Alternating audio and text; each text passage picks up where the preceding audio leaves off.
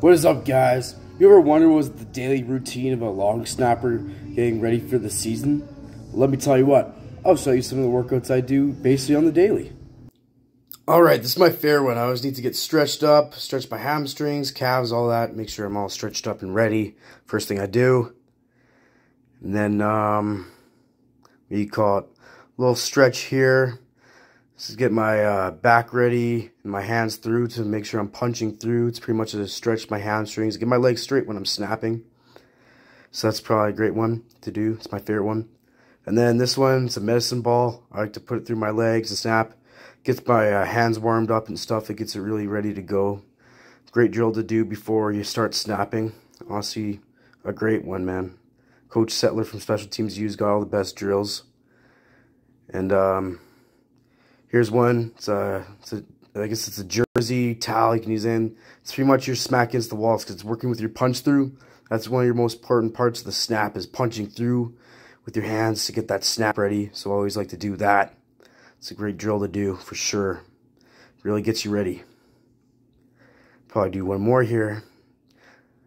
And then, well, you can't, oh yeah, I got a little softball right there, and I have another one that's on a tee. I'm going to put my hands through it. Can't really see it, but it's what you do. You always try hitting the softball. It's the biggest thing.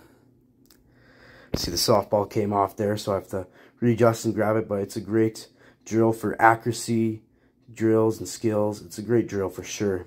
Gets your accuracy probably to your best of ability once you constantly hit it 100% of the time. And then here's one I do every single day at the level 10. Soccer ball, throw it against the wall. It's the hands working. It's honestly a great drill to do. You've got to work on the punch, so you see it's about getting the hands through. Try to get the ball at the one brick I like to throw it at. And then here's me. Put a little pillar against the wall, rolling pin, and I like to hit it. Works on great accuracy, and it gets me ready for sure. And it just shows that you're able to aim small, miss small. So when you aim small, you're always going to miss small 100% of the time, usually. So what most pros do. And, yeah. Yeah, so those are pretty much the basic workouts I do every day. Just to get in shape and ready for the upcoming football season to be the long snapper. If you guys enjoyed, you guys have a good one. Peace.